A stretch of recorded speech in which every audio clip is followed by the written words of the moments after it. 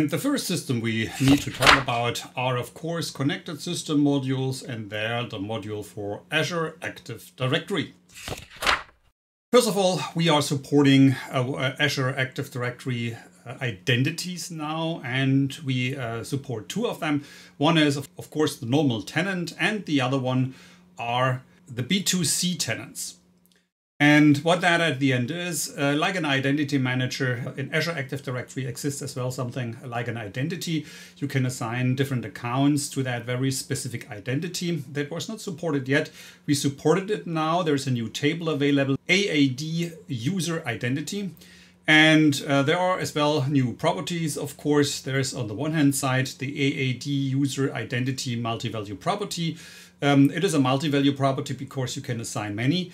And then at the end, there is then the AAD organization tenant type. And there you can now select between the normal tenant AAD or the B2C tenant.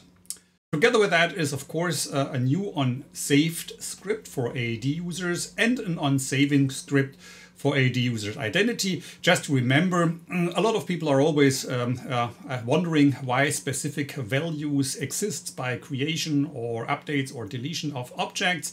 Here the scripts are important. These are table scripts. Please have a look at these scripts if you want to see the standard implemented business logic. Then we have support for so-named administrative units. We can read them out of the system right now. We support for these administrative user units in Azure Active Directory, create, update, and remove, which means the CRUD operations. And we support as well to assign users and groups to these administrative units. Therefore, exist new tables. You can see that here. They always start with AAD at the begin and end with unit. And in the middle, you will then find where they are. Administrative is just the container. That means is the table for the elements itself. User in administrative is the assignment table for users to administrative units, and group in administrative unit is then exactly the same for groups. Together with that, and to allow provisioning, which is necessary by CRUD operations, you have two new processes. One is for insert, update, and delete, as you easily can see, and the second one is to read out stuff. Very important to know. These administrative units exists only if you do have a premium license for your tenant. If you don't have that, you will not have administrative units. Updates from Azure Active Directory for user accounts exists as well. In the past, we was not able to change email addresses. This is now possible as well. And we support now something which is called the user account for creation types.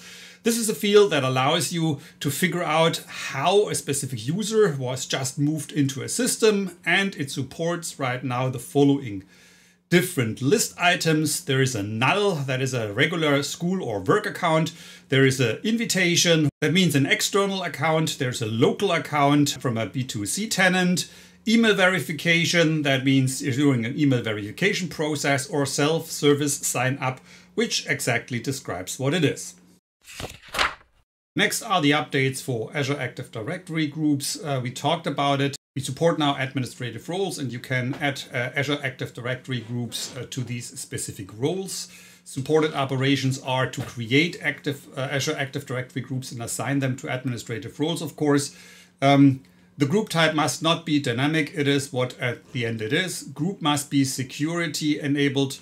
This is what is necessary. Assignment read and write means here in that very specific case, you can assign that group and you can remove that group. And important is that it is not possible to assign nested groups to these administration roles. Schema changes was necessary for that. You can see that to the AAD group, which is the Azure Active Directory group. There is now an is assignable to role flag that allows at the end to identify if this is possible to assign it or not. And there's a new table available, which at the end represents this assignment, which is the AAD group in directory role. And of course, because the complete feature is dependent on the premium license, assignments of these things are as well depending on that specific license.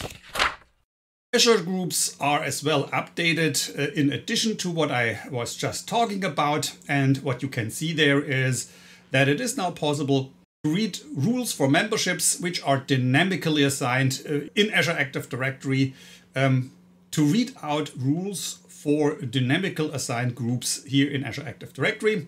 Therefore, as you can see in the One Identity Manager schema, there's now a new property, which is the membership rule property. And additionally to that exists then a membership processing state. And you can now, as you see it on the right-hand side, directly see that specific assignment rules from Azure Active Directory. And another object, one or the other might have looked at, are the classification labels. We can now read them out from Azure.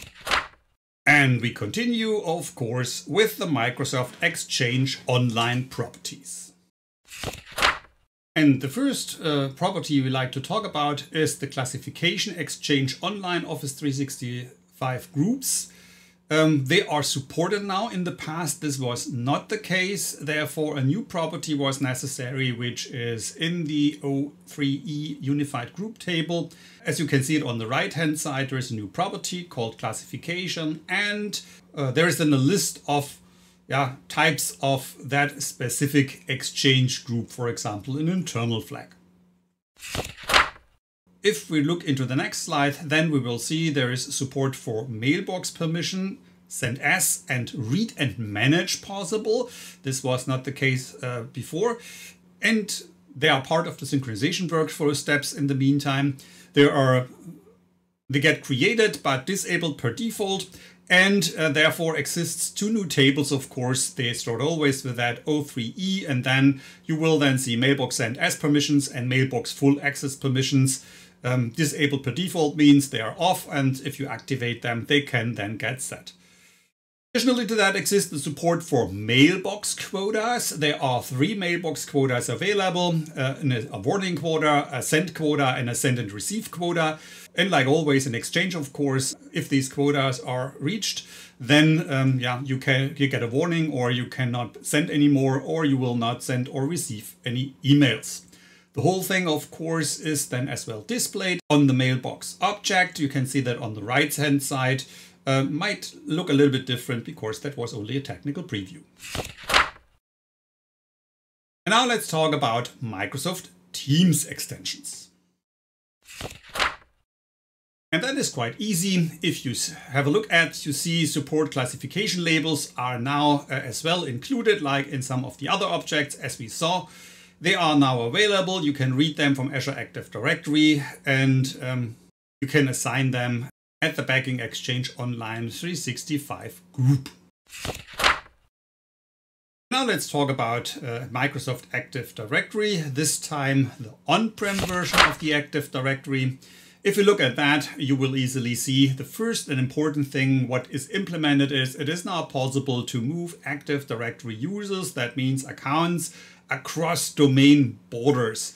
This is something that was not possible before. It is possible with using the PowerShell commandlet. That's the only way to do it. And you can start it in the manager, of course. There in the tasks section will be a specific task that will allow that. And to make it possible, there are new properties on RDS domain. First, of course, there is to implement a RIT master that is necessary to start with that. And then you can just add a username and a password that allows cross-domain to move these accounts around. The next thing here is then at the end a new process which will do the whole work, and that is then the process ADS account move to domain. You can see that directly on the left lower.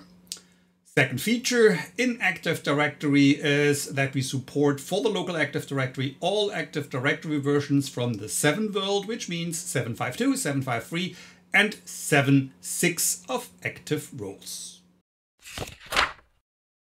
Let's talk about on-prem Microsoft Exchange.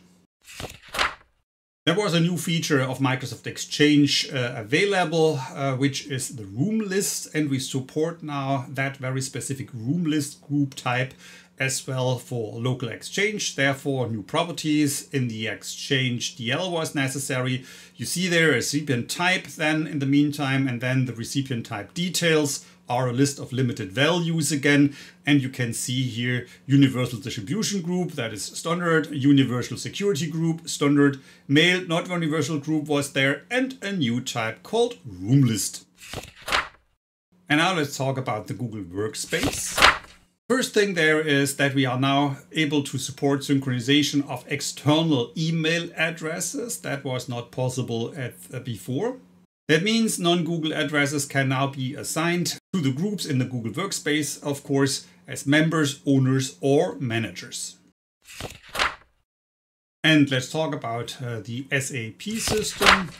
For the SAP system, first of all, we have parameters. They can also inherit through system roles right now. In the past, only business roles was able to do so. The system roles can do the same.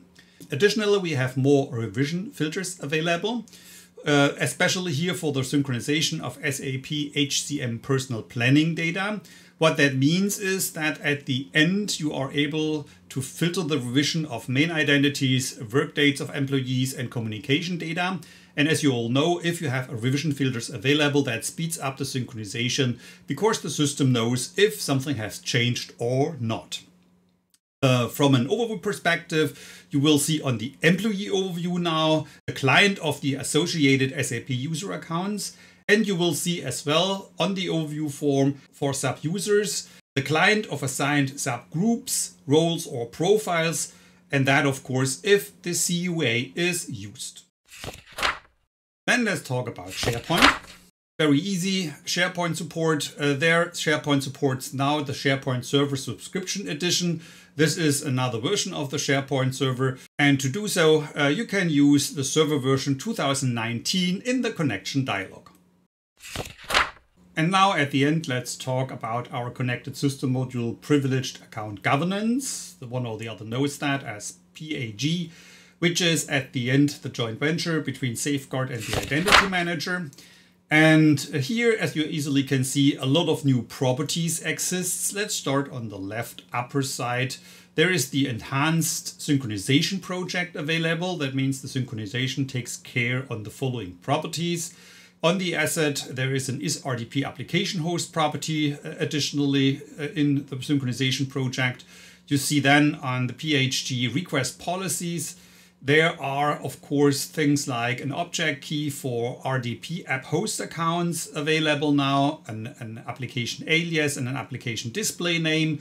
And there is now a pack asset RDP app host property that could be assigned to that specific request policy. If you then see the left side lower, there you will find the support for user must change password at next logon. That is a new property. This exists on the pack user. Pack users, of course, are other users able to do something in Safeguard. So on the right-hand side, you see, first of all, the support for SSH keys. They exist in access requests, therefore a data extension was necessary. On the asset, you can see a fingerprint. On the policy again, you can see allow session SSH keys. You can as well see change the SSH keys after check-in and passphrase, protect SSH keys, all the properties necessary to handle SSH keys on the request policy.